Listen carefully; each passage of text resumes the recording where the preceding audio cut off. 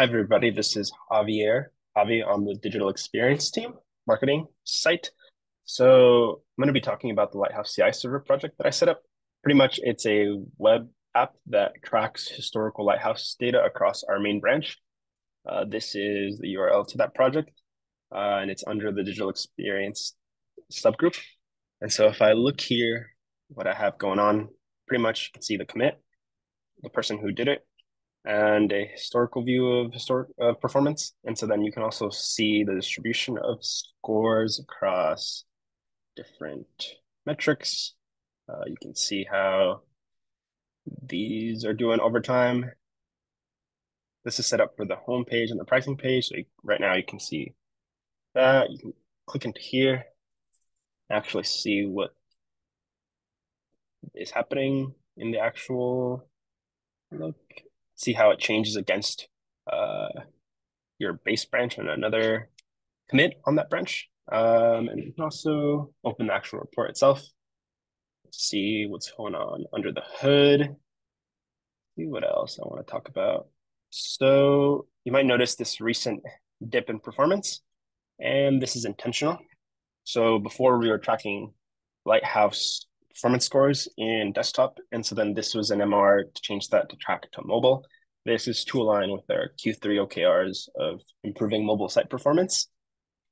One note I wanted to talk about quickly is how the results can vary for Lighthouse depending on the computer that you're running on, whether you're running it on the cloud, different hardware, a lot of internet, different things that can affect Lighthouse. So one thing to note is that this Lighthouse server will give us a sort of apples to apples comparison for how our site is doing.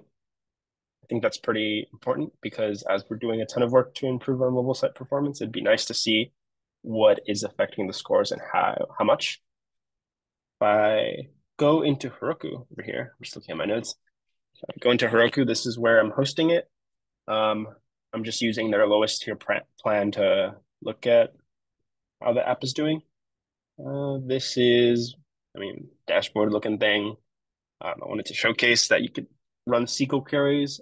This data is being held in a Postgres database, so some pretty interesting things. Laura, you're killing it with 48 MR since July, so good job with that.